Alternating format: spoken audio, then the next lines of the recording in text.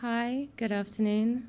Thanks very much for joining us today. My name is Stuart. I'm an analyst with IHS TV Programming Intelligence.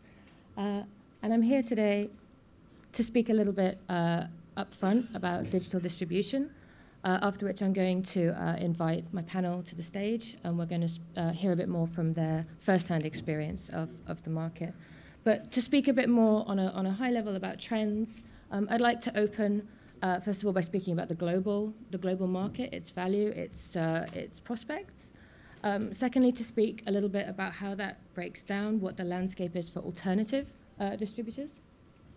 Thirdly, I think the speech about the state of the market wouldn't be complete without talking about the hurdles that they might face. Also, I want to bring that up with the panel, have their take on how they're dealing with that. And fourthly, I'm a content analyst, and I think it's really important to speak about content not as a kind of united entity, but also to break down how content is working on digital platforms, what works on what and what doesn't work. And after that, I will invite my panel to the stage.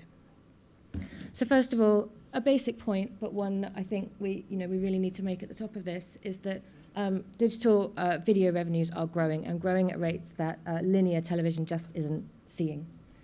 This is a study conducted by the UK Producers Association, PACT, and as you see, the digital portion of their revenues, albeit a relatively small part of the market altogether, is growing at a really incredible rate. This is more of a producer's eye view of the same market. This is ProSieben's digital content division. I will also say there's gaming included in this number as well. They don't split it out. However, there is also an incredibly encouraging growth rate over the last few years. And just to emphasize my point, this is the global market for digital video. So we're approaching $20 million this year, and we will be hitting, I think, 30 in 2017. I'd like to spend a bit of time now breaking down the 2013 figure, because I think that's the one that can help us understand, where the market's at the moment.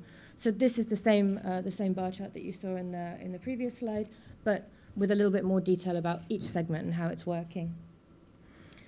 The top of the market is probably, the top two panels here that you see in the presentation are probably the most segmented and fragmented of the types of digital revenue available. So ad-funded is quite strongly dominated by YouTube. YouTube is about 40% of the market, but there is also a lot of room for other players on the kind of free-to-view side. The broadcast sector, equally large, highly segmented by nation because it's so dominated by broadcasters. And at the bottom, the lighter color segments are the ones where there is a stronger market concentration among the big players. I should acknowledge that we have one of the big players on the panel as well, Microsoft. And especially when it comes to subscription videos, so the very last part of that chart, we're seeing a very strong dominance by the three major players, a very tough market to reach scale in, so dominated by three major players. So now I would like to speak a little bit about the obstacles facing digital players in the market at the moment. And the first one, and in fact the second one, are the same. It's confusing. It's confusing for a consumer because, for instance, in the UK, this is the state of play at year-end 2013. These are the kinds of devices that the UK is seeing most likely to be in an average UK household. Which device is your content offer going to be encountered on? The likelihood is probably all of these. That is a consumer proposition which is complicated, as well as a proposition which, for instance, a TV series will take a lot of different paths to reach those same devices. So as you see, the devices that I've just been mentioning are on the far side of that slide. That's a number of the routes that a TV length piece of content might have to take to reach those platforms. It's kind of a deliberately confusing table in order to point out that there isn't one route to reach any of these platforms. And we haven't even spoken about, for instance, the path that you might take to if you're a kind of clip manufacturer, or if you're dealing with other forms of content as well. Another thing to mention here at this point, that the market is constructed extremely diversely depending on which kind of country of origin you're working in. As you see, subscription video is incredibly strong in the US and incredibly low in the rest of the world. Ad-funded kind of expands to meet that need. And the US, as we see, is almost exactly the size of the whole of the rest of the world for the sort of general revenue size. So I'm a content analyst. I'd like to spend a bit of time talking about content not as an undifferentiated mass, but content as it appears on different kinds of platforms. Here is a survey of pretty much everything made in the US for originated online content. So that is, obviously, most famously, House of Cards, one of the most publicized original series, but also these are things like Amazon's Alpha House, Comedians in Cars by Crackle, Candidly Nicole by AOL, sort of everything that was originally commissioned for a digital platform. This, you might say, someone who's from YouTube or is familiar with YouTube is saying, well, what about all the original channels on YouTube? Well, yes, they should come into this graph, but the problem is when you do put them on this graph, this is what happens. YouTube's content commissioning way of approaching that issue so skews the sort of SVOD, AVOD difference that it was making it difficult for me to make a comparison. So with apologies and temporarily, I've taken YouTube out of the graph. So what we're seeing here is no big surprise, but the shorter form clip content is very much allied to the advertising model, whereas a smaller amount of higher cost series and short form series is what we're seeing on subscription platforms. And again, you can break this down in a really interesting way by genre. What we're seeing here is that especially comedy and factual are natural allies of the advertising-supported platform. Factual in particular I want to draw attention to because it is so high. UK communications regulator Ofcom conducted a sizable study into the consumption of news in the UK.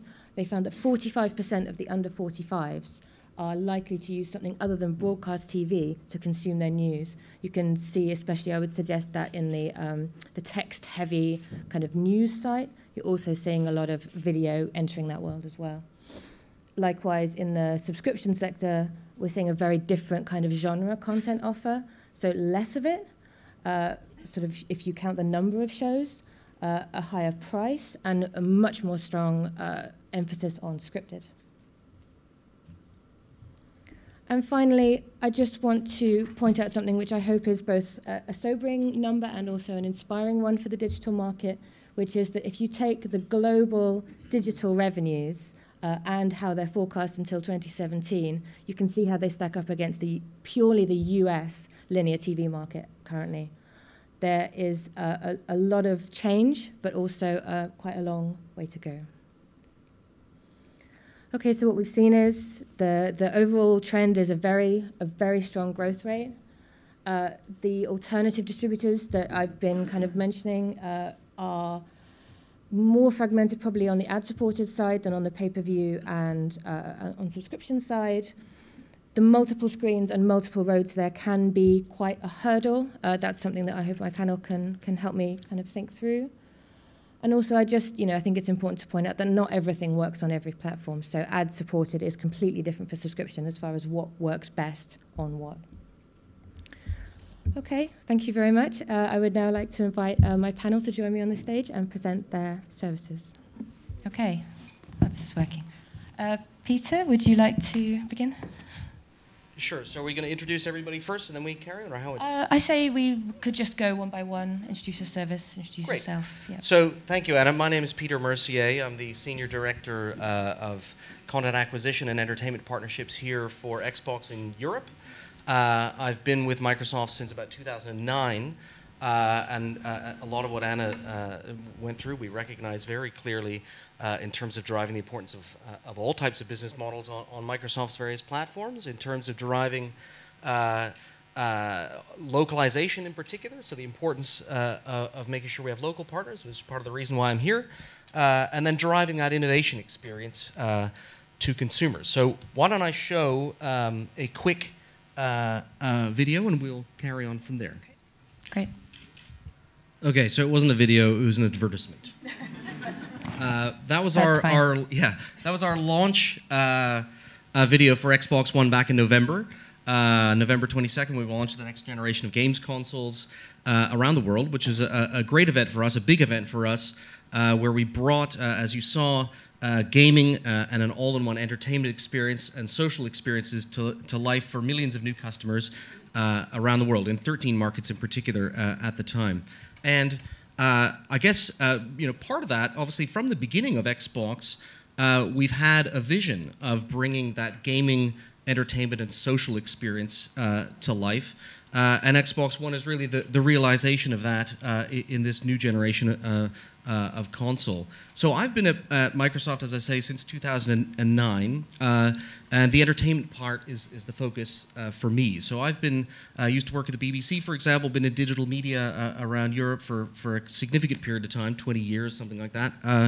And this is a great opportunity for us to transform the way content works and how consumers take advantage of the unique features of our platform and the whole opportunities of digital media. So we started, I guess, back in the mid-2000s on Xbox 360. We were very early in the provision of what you're calling rental and transactional video.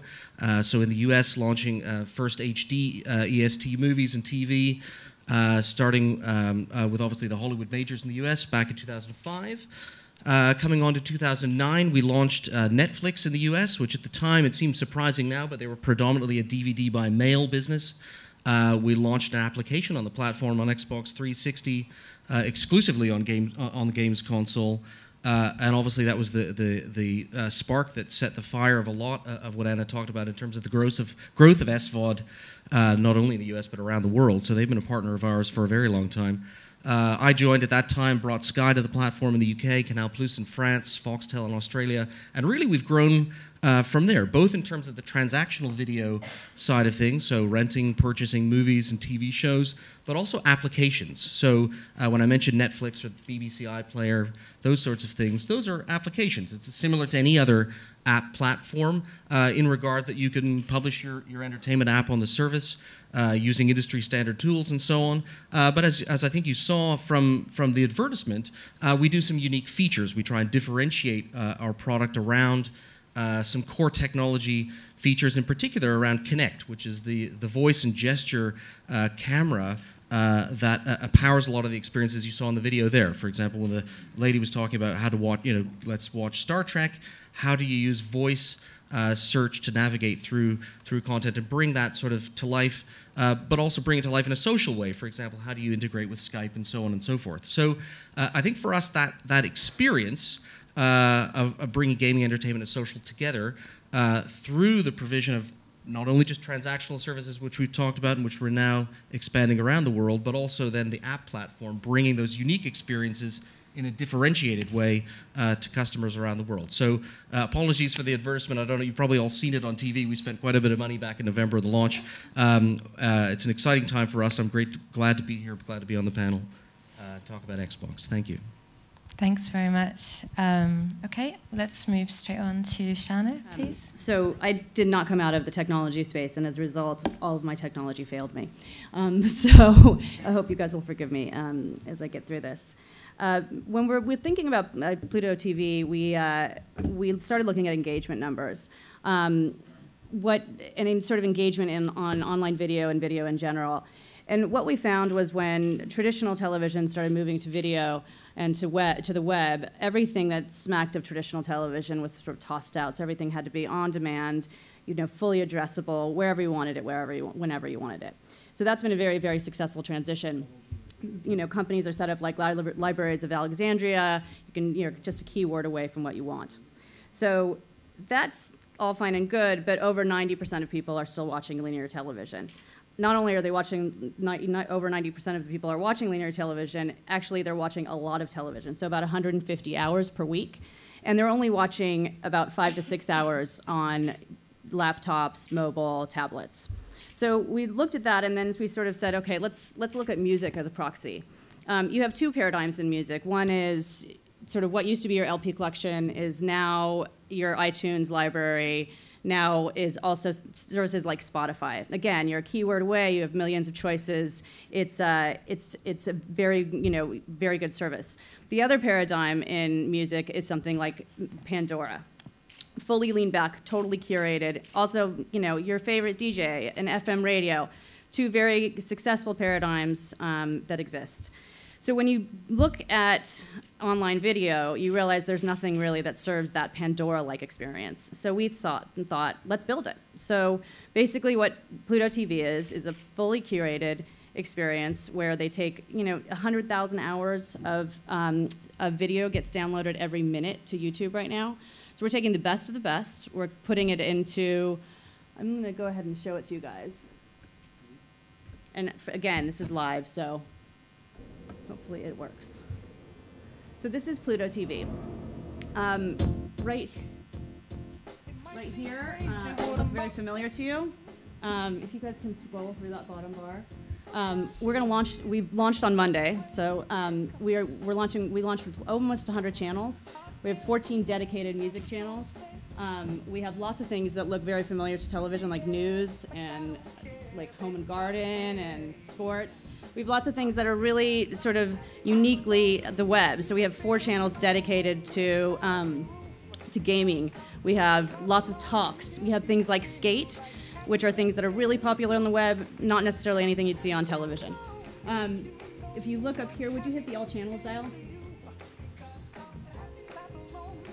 So this will give you, the advantage of building something like this is that you can have, really spectacular organization around each vertical. You can pop out of that again, please. Over here, what's really exciting about it is that we've synchronized the signal. So what you're watching here is what you're watching in LA and what you're watching in Beijing. So that allows you to, over 50% of people are using second devices to chat. So that allows you to basically pull down all your Facebook friends and chat, and so that's a completely integrated experience. Basically what we did in order to build this was we hired a bunch of incredibly passionate curators. They were joined by a group of incredible engineers and advisors. Some of these advisors included people like Jamie Tarsis, who ran ABC, Tom Wally, who ran Interscope Records and Warner Brothers Records, Trevor Groth, who runs Sundance. So these are people who are being advised by incredibly knowledgeable people who are very knowledgeable about the creative process and about whatever it is that they do. So after we built all of it, what we realized was we were going to bring on partners. There's a bunch of people that we brought on. Funny or Die is one of them. They've got a full-time 24-hour channel. A lot of people online have incredible video. So the Young Turks have 4 million subscribers. We've got The Life and Times with Jay-Z, shows with Refinery 29, loads of publishing companies. There's a bunch of things that we're quite excited about that we're going to continue to have conversations about. Traditional people are starting to come to us, so we have a full-time QVC channel, for example, and we're just started. So we hope that you guys like it. We hope you'll check it out at home, and please talk to me if you guys have content that you want to have a digital presence with. Thanks.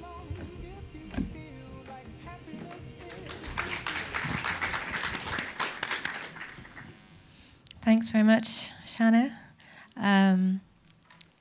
Oh, we need a clicker. Excuse us. Hi. And now I'd like to introduce Metodi with a clicker. Yeah. Hi, my name is Metodi. I'm a co-founder of a company called Flips. What is Flips? Flips is a mobile app for entertainment lovers to easily watch extraordinary videos on TV.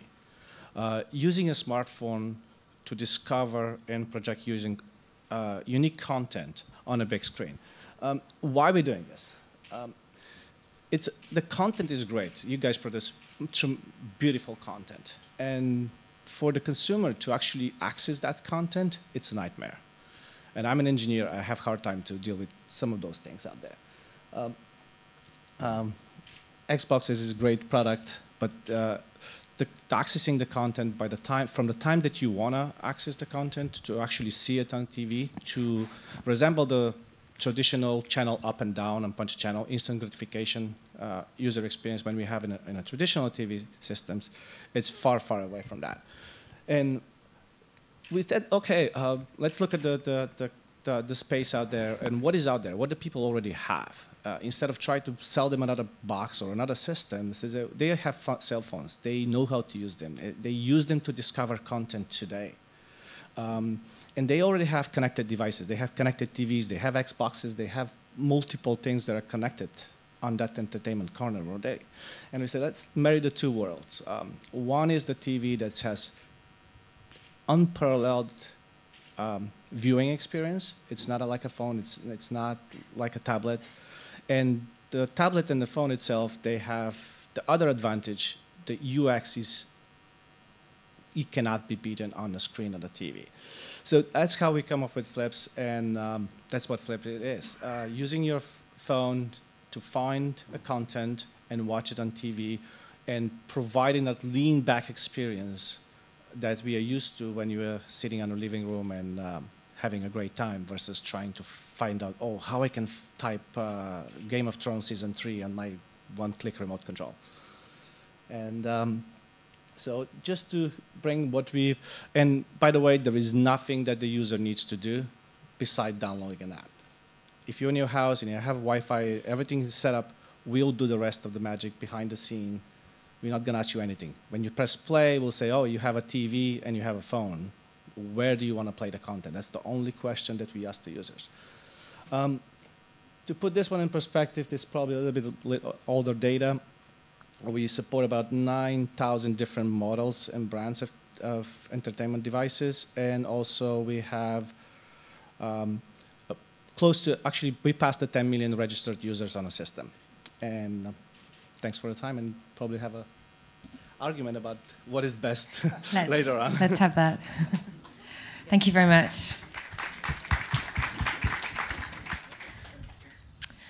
Okay, thank you very much all for your input. I guess the first thing that springs to mind here is something that you mentioned, Metodi, which is how is the proliferation of devices and kind of in-app services that's not really helping the consumer find content? What are your company's I know your answer, Metodi. What are your company's answer to that problem of how you reach a single piece of content which is probably available on in three different methods?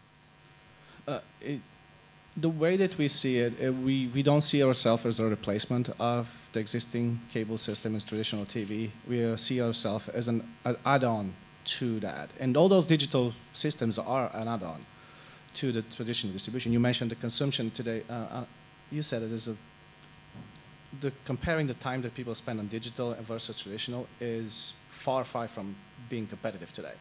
And we think that if we can bring the same user experience when people are watching traditional TV, when providing them digital content, we have something that is valuable to the user. I think it'd be wise to kind of talk about Connect here a little bit, because Connect is another way that you can kind of go through the different operating systems, or the different platforms. Yeah, I mean, our focus is about usage, right? We want people to enjoy the time with the console that's sitting under the TV in their living room and use it and make it easy. So we do that in a number of ways. I mean, Connect is obviously one of them, but I mean, we also know, as I think you mentioned, that the vast majority of time on television spent viewing is on linear live TV. So Xbox One enables an HDMI pass-through scenario. So that means you can plug your set-top box into your Xbox One, and you get a means by which you can watch live TV through your Xbox and navigate that through the tools that we provide on the controller or Connect. And so what is important about Connect is when we launched that on Xbox 360 several years ago, the killer app for us was not just the camera, because it's obviously cool to do a Minority Report kind of demo and talk about how you can wave at the screen and move content on it. It's actually voice. So being able to talk to the console, talk to the TV, power platform search, for example, so you can search the entire catalog of content on the console, whether it's games, music, video, whether the music and video is from us, our first-party service, or from third-party partners on the platform. Using that voice technology through Connect to navigate that is another way in which we think we can bring simplicity and choice to people to make that experience easier. So Connect is a key differentiator for us in that regard. And I think it's interesting that both Amazon and Google yesterday talked about how voice search was core to their new streaming devices that they launched over the last couple of days in the US. We've been doing this on an international scale now for several years through Connect, and obviously it's core to the experience on Xbox One. Thank you. Can I ask now, what kind of content, I mean, obviously we're at a content market, what kind of content deals are you guys all looking at here? Like, what do you think works best on the platforms that you're working with? Who do you want to meet? It's a question to me. Any of you? I can talk only for Flips. I don't know about the rest of it. We try to bring the same variety as the traditional TV.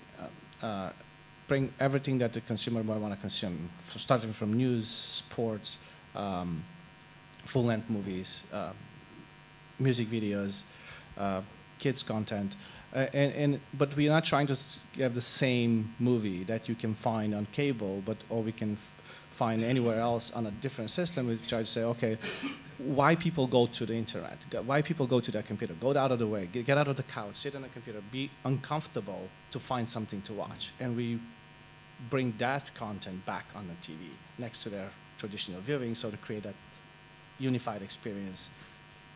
Watch everything on TV from different sources. Shana, I noticed something about Pluto is that you have a very strong range of content lengths on it. You have everything from a kind of feature movie to a music clip to kind of YouTube viral clips kind of relinearized into a channel, which I thought was really interesting. Yeah, so right now on YouTube, you're looking at about 6-minute average view times, maybe a little more, maybe less. And what we're doing is taking a lot of those clips and we're putting them together. So for example, on one of the kids' channels, there was a half-hour show about the best roller coasters in the world. And it was such a cool show that only sort of a human could sit down and really curate and find, and it sort of doesn't apply to algorithm. It really requires human curation. So that's on the one hand. Then we have a show with Iconics, Meredith Vieira, that will start airing, Jay-Z Life and Times, and these shows are longer form. I think that having worked with filmmakers and writers from pretty much my entire career, most of these people are out there to tell stories as opposed to defining themselves by one length or another. So I really think that we're open to just about anything. I think you'll see longer form content on some of our art channels. On the fail stuff, those things can often be like 15 seconds long, but when strung together, it feels a lot like America's Funniest Home Videos.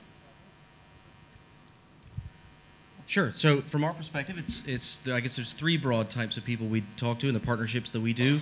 The first one would be our transactional store, Xbox Video, which is across not only the console, but obviously all Windows devices and all Windows phones, and indeed through any browser, any modern browser, you could transact, so buy or rent movies and TV shows. So we are working with a range of partners around the world, and all the way from Hollywood studios down to the local providers in some of our key markets and further afield for transactional VOD and EST there. The second category is app partners. So if you're a broadcaster or indeed like Pluto or Flip, you could bring an app to the console, to the platform, and enable what we would call a third-party app experience. So those partners range obviously from Hulu Plus, YouTube, Amazon, BBC iPlayer, 4 On Demand, TF1, those sorts of partners. We work with them around the world. And the third category, interestingly, on Sunday there was a release from my colleagues in Los Angeles, Nancy Tellum's team in Xbox Studios, where we announced some of our first original programming deals. So they announced 6 specific partnerships with 12 to follow, with a range of different partners, mainly in the US, but obviously there's one that got mentioned a lot in the UK, which is with Kudos and Channel 4 around Humans, which is a remake of Swedish television show. So those three categories, types of partners we work with, and I've met a lot of you guys here today doing that. I'm glad you brought up originating, because that was going to be my next question. What about originating? Does every digital platform need to be thinking about that long term? What's your view? We launched last week, so we're gonna. Right now, we're sort of a little bit like the cable companies and a little bit like the networks on top of it. So for the moment, we're gonna leave the content creation to the people who are really good at it. There might be a day that we'll do it. I second that. We cannot replace the content creators. I mean, we can allow access, a different way accessing the same consumer or a better user experience, but we are not content creators, so I'm not going to get to something that get me in trouble. Okay, understood. What have you learned from bringing your content or bringing your kind of content offer to market about how your users want to interact with your interface? What is the kind of strongest, the kind of driving idea behind the interface of all of your services? For us, that was, as I mentioned, we don't tell the user that there is that option to play it on TV. When they download it, they think it's an app. And when we ask them the question, do you want to play it on TV, 86% of the time, when there is a TV in the room, they choose that to play it on TV. It was a very simple answer to us. People want to enjoy the content where it belongs to. So in the whole week that we've been live, and we were in a small beta before that. The two things that I think we're most excited about is back to the engagement.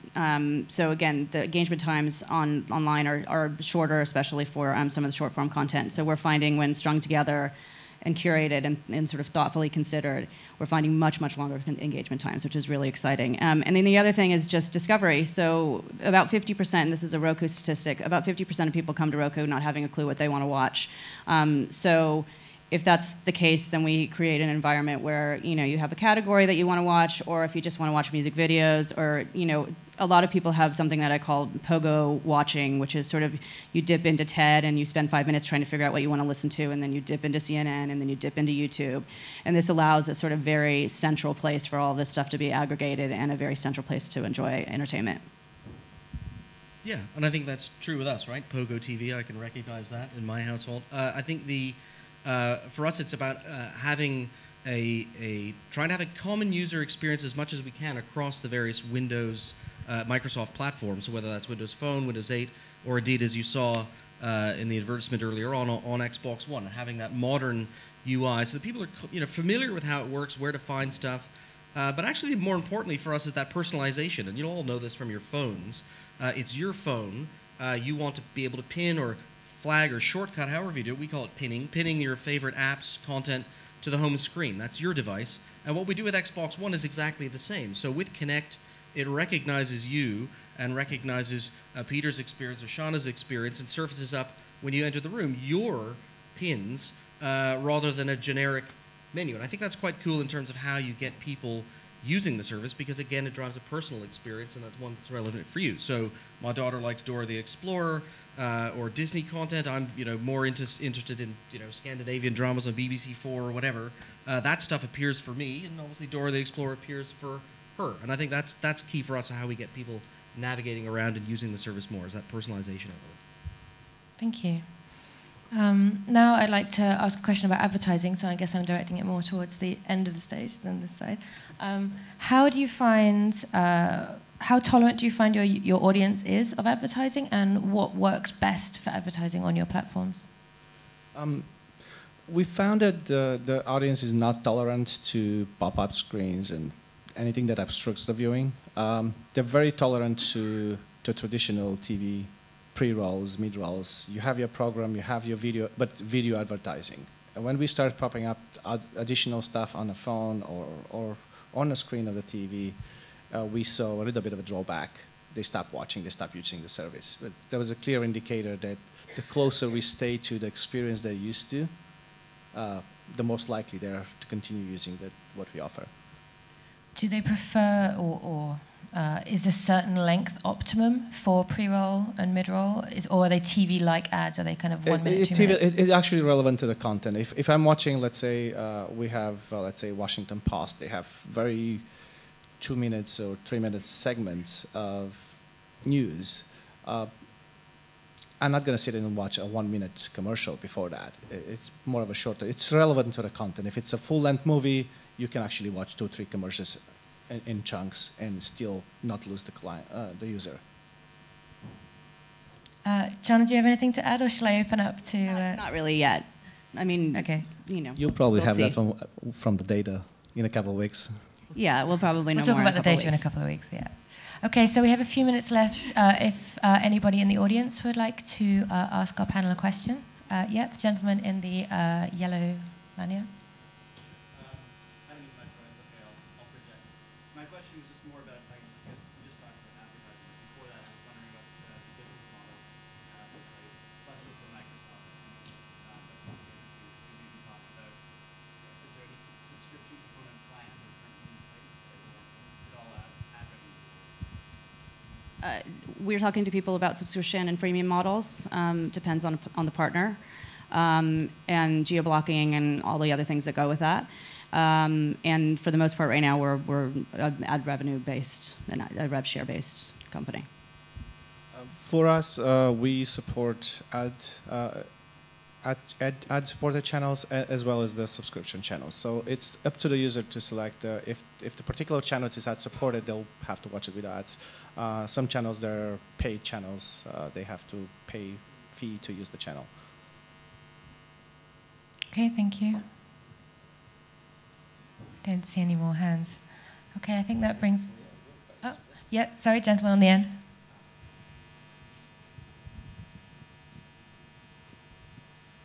So a question for Xbox. How do you handle having essentially competitors on your platform? So you obviously have people like Netflix, you have BlinkBlocks, which is transactional VOD, the same as you offer yourself. So kind of what's your strategy around that? Yeah, I mean, we have, you know, on Windows and on phone, fully open app platforms, right?